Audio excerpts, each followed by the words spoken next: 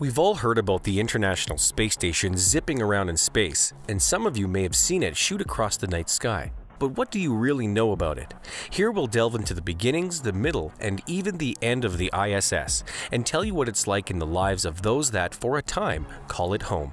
Get ready for some truly out-of-this-world information. This is Incredible Facts about the International Space Station. 13. Birth of a Legend.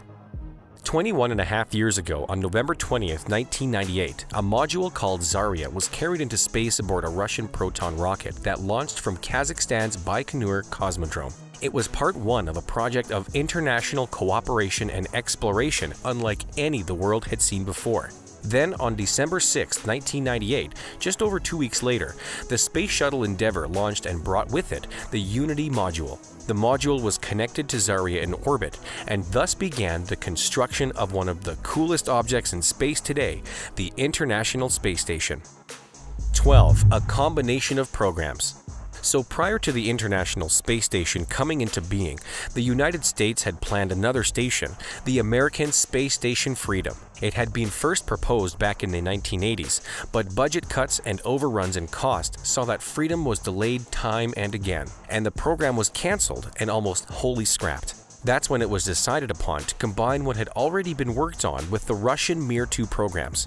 So the station was initially brought about by the merging of two wholly separate projects, and it ended up becoming a collaboration between 5 different space agencies: Russia's Roscosmos, the United States NASA, Canada's CSA, Japan's JAXA, and Europe's ESA.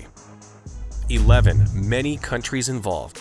So we said that the program consists of 5 different space agencies, but with the ESA, the total number of countries involved comes to 15. Besides the United States, Russia, Canada, and Japan, the United Kingdom, Norway, Sweden, France, Belgium, Germany, Italy, Switzerland, Denmark, the Netherlands, and Spain are all a part of the International Space Station. The ISS is tied together in complex financial, political, and legal agreements between all of the 15 nations participating, which keeps things organized and gives rights to the different aspects of the station, including crew rotations, responsibilities for resupply, and utilization. 10. It's pretty cozy. With the ISS being so small, there's not all that much room to move around up there. Expeditions are sent to the craft in crews of 2 to 3, and they typically stay up there between 100 and 200 days. There have even, at times, been as many as 13 people being housed on the shuttle at one time. Sounds like a claustrophobic nightmare. Now imagine the size of your apartment or house. No matter how big it is, there are times where it feels just a little too small, especially if you have to share it with multiple other people. Try living aboard a station that you can't leave in outer space that measures just 357.6 feet long and is crammed with all kinds of essential equipment. It does have a pressurized volume the same size as that of a Boeing 747, 32,333 cubic feet, although the walls, floors, and sometimes ceilings are covered in all kinds of instruments. It's not only hard to become an astronaut, it's apparently hard living as one once you do finally get into space as well, but you sure would have a heck of a view. 9. Hefty price. So when you think about the ISS, you might begin to wonder just how much such a project would cost, right? Well, we will start by telling you that out of everything humankind has ever built, the International Space Station is the most expensive. As of 2015, the project had cost the world around $160 billion. And guess how much of that has been paid by the US? About $100 billion of it. That means that Canada, Europe, Japan, and Russia have only spent a combined $60 billion on the project. You know how we mentioned that the original piece of the station, Zarya, was launched into orbit aboard a Russian rocket and that it's technically Russian?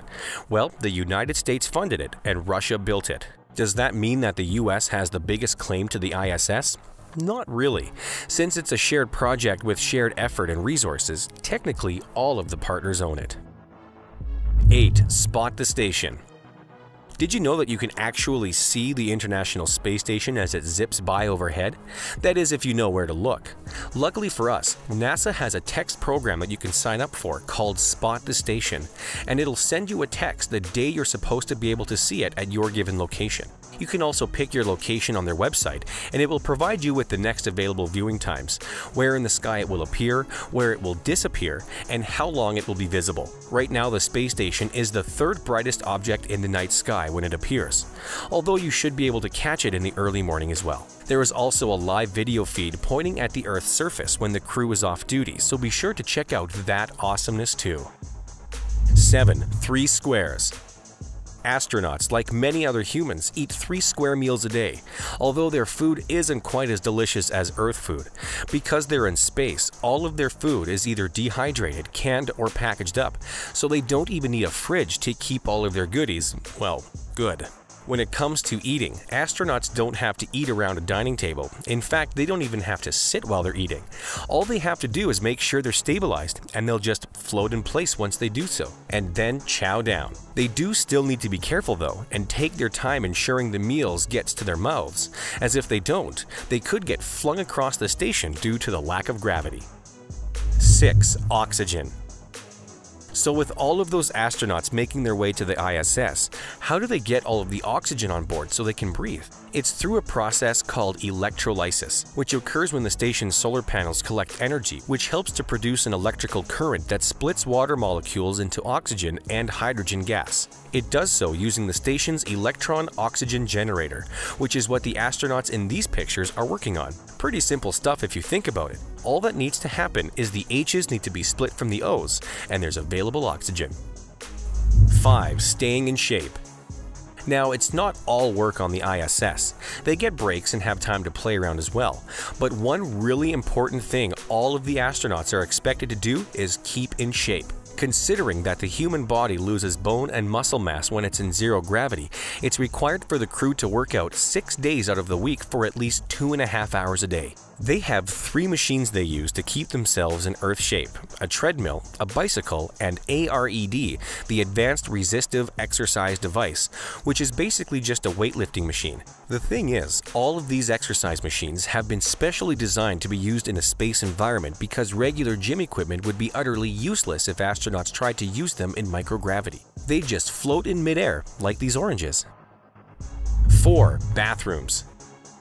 Like all humans, astronauts too have to go to the bathroom, and the International Space Station has 2 of them. One is in Zvesda, a service module containing all of the life support systems, and one is in Tranquility. Both are of Russian design.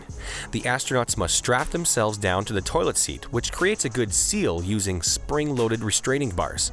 And then they can turn a fan on, open a suction hole, and do their thing. Number 2s go into their own individual bags, which are then stored inside an aluminum container.